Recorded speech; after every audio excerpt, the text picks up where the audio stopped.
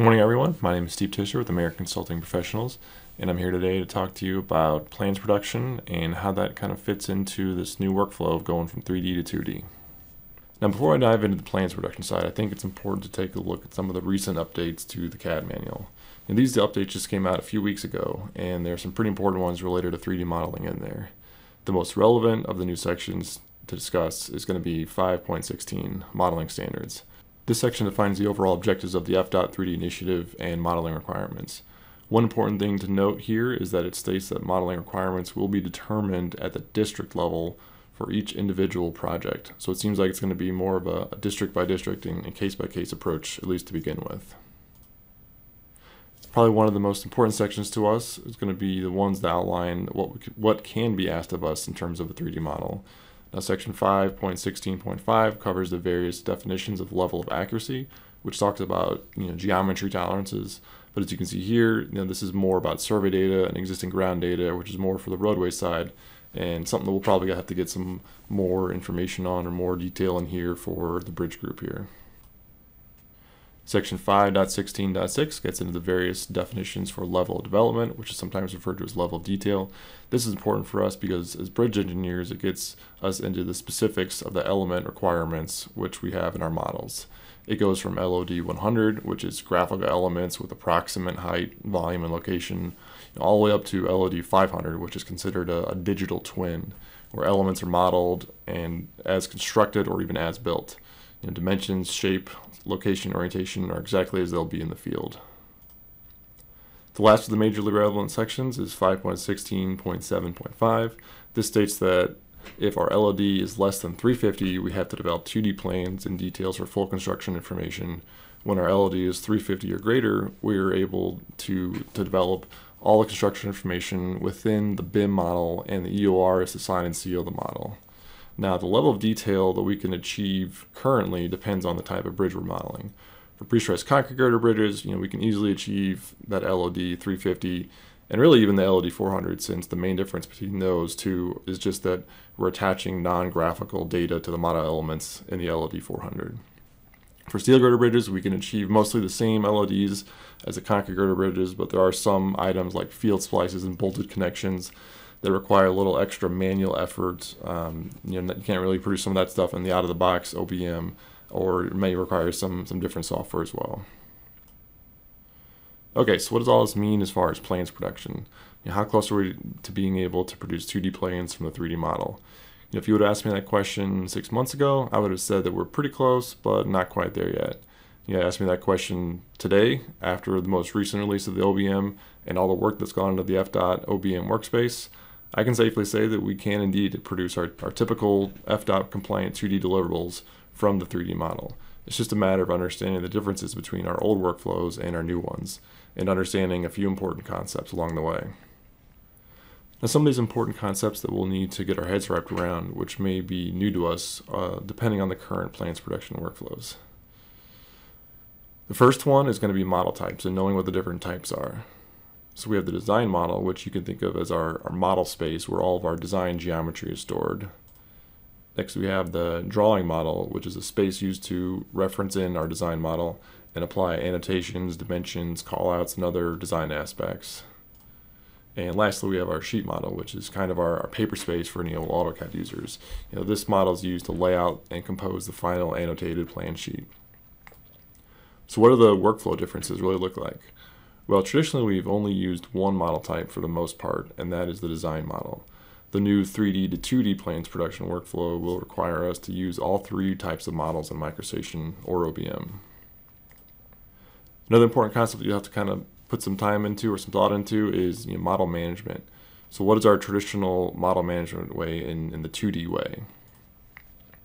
Well, we always have our DGN file, and inside that DGN file is a design model.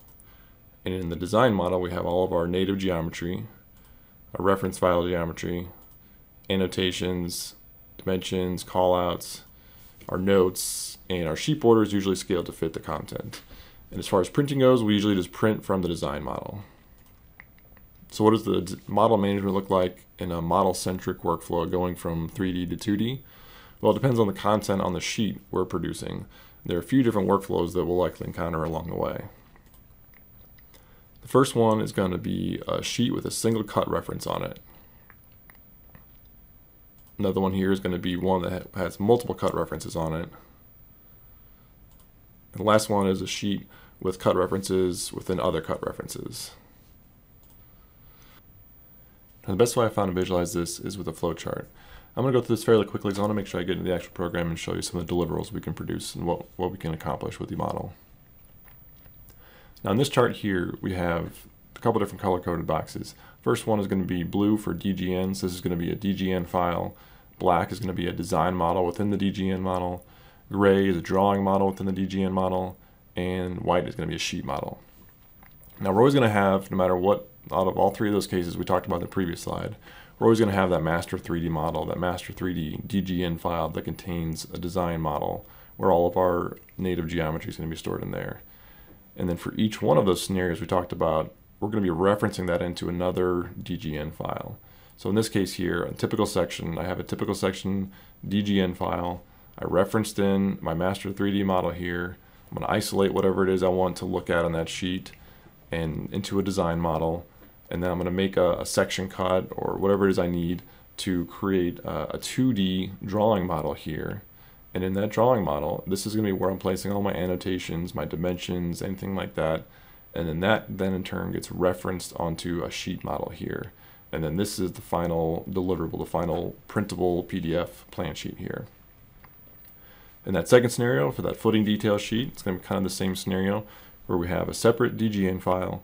And in that DGN file is a design model, which is just referencing in that master 3D model. You know, nothing's new, nothing's stored in here. It's just a reference of this.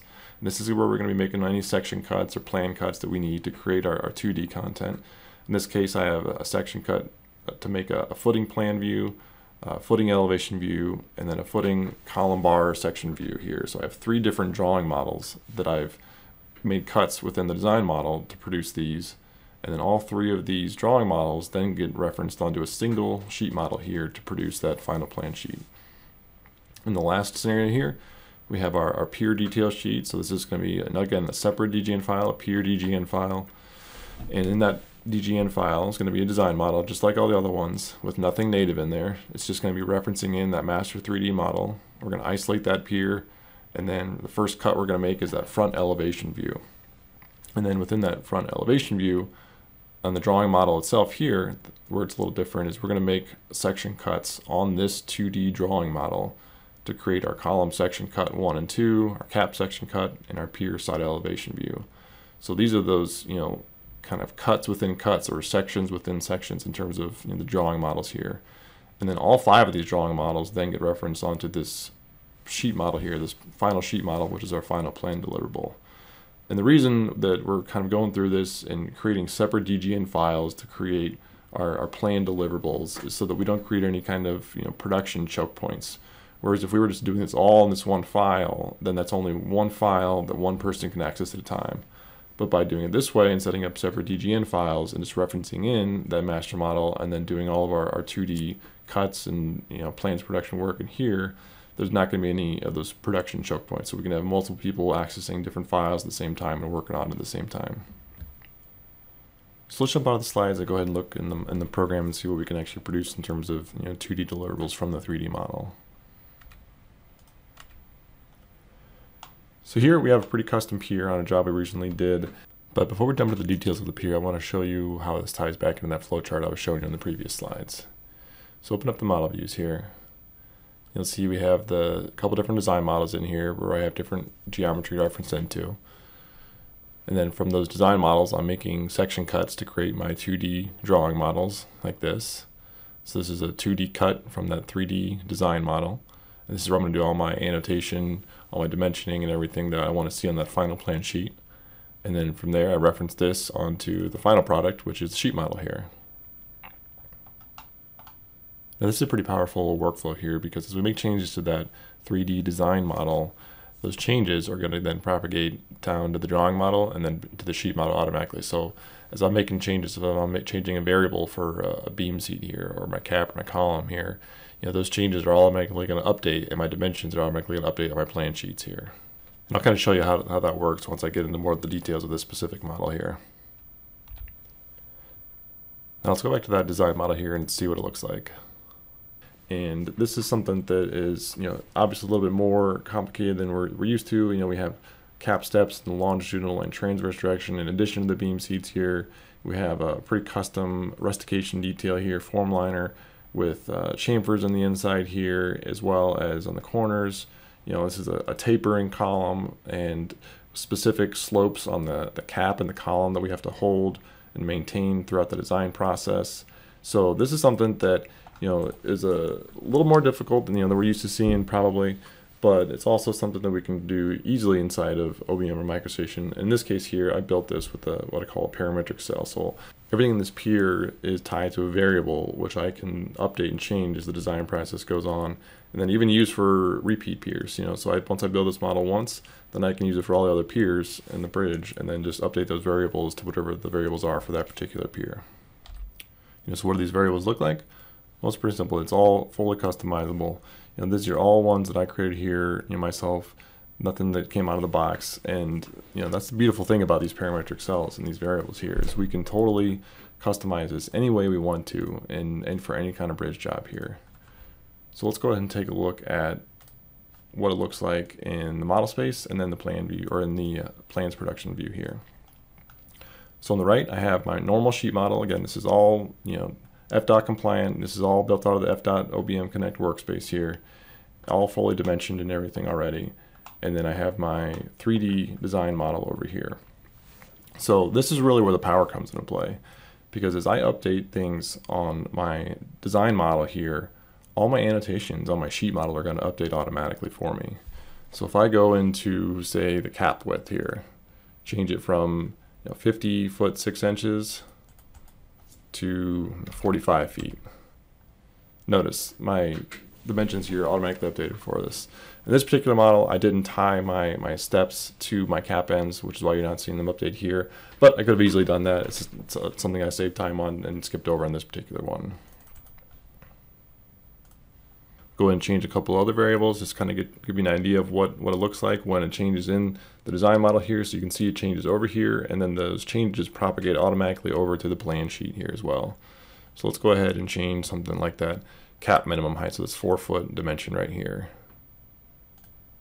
Go from 4 to something a little larger, just call it maybe 6 feet. And keep an eye on this dimension over here. As you can see, the changes automatically propagate.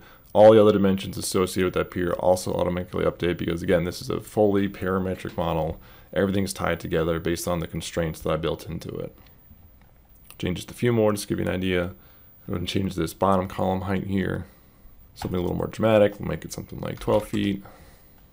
Again, keep an eye on this dimension here and all the corresponding dimensions. Change it to 12 feet. All the plan sheet dimensions automatically update. Everything updates in here. Again, because everything's fully parametric and tied together. Now this is an iterative process that, if doing it in a 2D way, we would have had to redraw this each and every time, which would have been more complex in this case here, because I have to hold my cap slopes and my column slopes, and truly would have required us to redraw this pier each time we wanted to try a different design variation. We'll take one last quick look at the corner chamfer here. Again, if I want to change this corner chamfer, I have a variable set for that. So I'm just going to change it from 1.5 inches to something a little more dramatic, like 4 inches. And there you go. You see my column chamfer automatically updates in the model and on my plan sheet.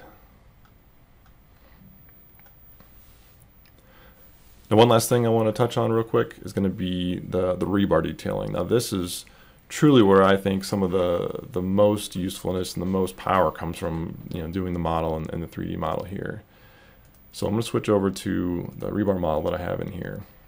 So here we have the rebar detailed in this particular pier here as well. And I will say that this is probably one of the more useful things inside, but as far in terms of doing a 3D model here, modeling the rebar. Having spent time out in the field as a field engineer and a project engineer with the bridge contractor, I can tell you that there are just an abundance of RFIs. A large percentage of RFIs always have to do with rebar.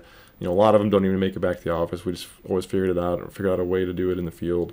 But being able to model the rebar in 3D and check to make sure there's no clashes, everything fits together, is a huge advantage. I mean, it's just, rebar is probably one of the most difficult things to visualize in the 2D in the 2D way. And so being able to look at it in 3D here to make sure that, again, there's no clashes, everything fits everywhere. Bar placements are just right. All the dimensions we call out in the plans are just right.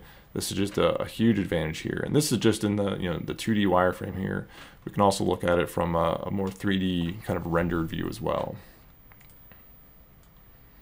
So we wanted to zoom in and make sure there wasn't any conflict on, say, the corner of this footer here.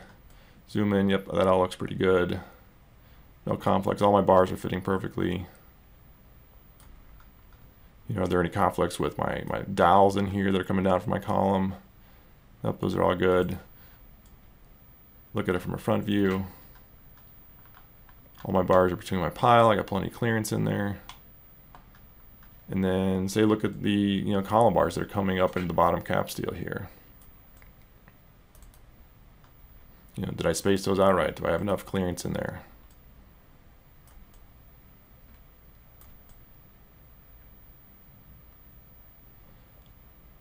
So you can notice here, there's a little bit of clearance, a little bit of clash here, so I'll probably have to space those bars out just a little bit more, or inset them a little bit more from the edge of the column. But these are the kind of things that we can find when doing the 3D model. So there really are just a lot of useful ways that we can use the model. Again, it's not just that pretty graphical model that it used to be considered. It's now a single model that we can use throughout the whole life cycle and really save us a lot of time and a lot of effort. And that's all I have.